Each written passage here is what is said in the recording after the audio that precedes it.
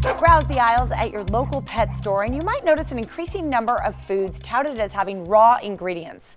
Raw diets have been growing in popularity, and the author you're about to meet started a blog on the subject. Welcome to the show, author and blogger Kim Gauthier. Hi Kim, great to have you. Thank you so much for having me. This is so interesting. I had a pet who had chronic skin conditions and I toyed with his food forever. Now, raw diets can address an amazing number of issues with people's pets, right? Absolutely. And the reason why I started feeding raw, I have a dog, Rodrigo. Yeah. He had a laundry list of health issues, skin conditions, joint issues, gut issues, chronic ear infections. It was insane. The vet bills were outrageous. Yeah. None of the foods on the market were working for him. And I kept hearing about raw feeding and how great it was. I didn't understand it. But one day I decided, why not? And I got him started on a raw diet. And this is after a vet told me he would live a short life. 2 weeks later, and he was just eating a partial raw diet. So raw in the morning, kibble in the evening. Most of his health issues completely went away. Wow. Today, he's 8 years old. Oh. You know, he lived a long life. He's still thriving. He's an energetic, happy, healthy dog. He only goes to the vet once a year, and that's just for an annual checkup. It's amazing. What kind of dog is Rodrigo? He is a Border Collie Great Pyrenees mix. Oh, he's beautiful. Gorgeous. He's a big guy, big guy. Well, it is really incredible, and I think not only are we paying more attention to what our pets eat, we're paying more attention to what we put in our bodies. Absolutely. And the diet does matter. Let's talk about a raw food diet.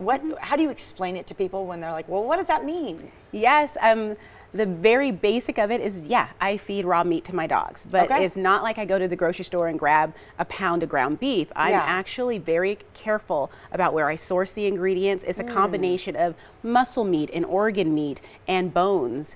And I add fermented vegetables. There's raw eggs, raw sardines. There's so many things. What I'm trying to do is add just whole, fresh foods to my dog's diet. And what you said earlier about our diet, after 4 or 5 years of feeding raw, I started looking at the correlations, and I myself eat a lot healthier.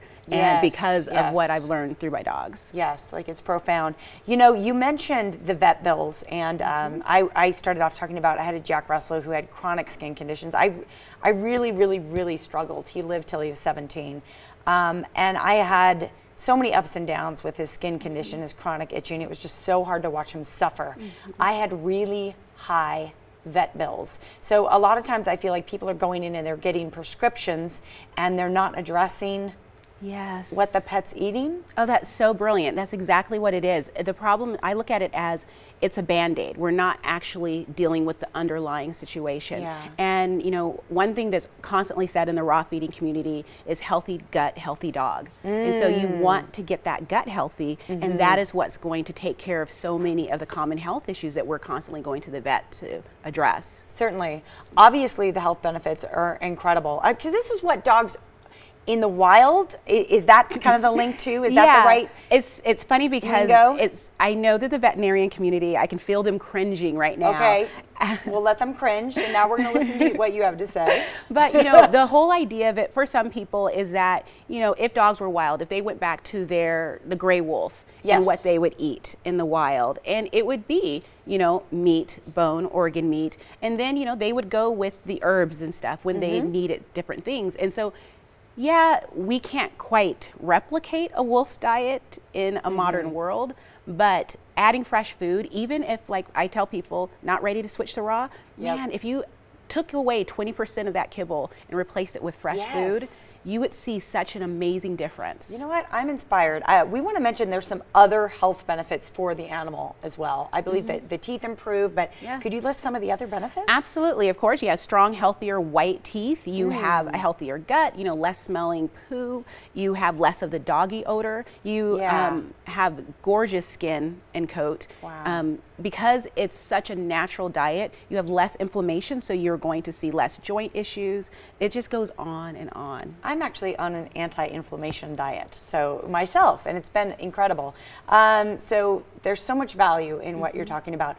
I want to get more information. I'm sure some people out there would love to. You have a blog, you also have a book. I do. I have a book called A Novice's Guide to Raw Feeding for Dogs, and it just shares my experience when I was feeding my dogs and how I learned about it, because when you are brand new to raw feeding, the internet is a vast place. And so of course you're going to start searching for things. You're going to find so much contradictory information. And the reason why that is because we all have different experiences with our dogs. Certainly. And so this is my experience with 4 dogs. And I just hope that is delivered in a way that's non-judgmental, non-pressure. I'm not telling people you have to do this. I just want to give them a resource to show that it's really not hard. You can do it, and the benefits are astounding. I'm really impressed by you. Thank you. Thank you. And I'm gonna learn more about it myself, because I would like my 2 pets to live as long as possible. I love them. Yes. So thank you so much for joining us. Thank you for having me. Learn more about feeding your pet a raw diet by visiting Kim's blog, keepthetailwagging.com. That's what we want to do.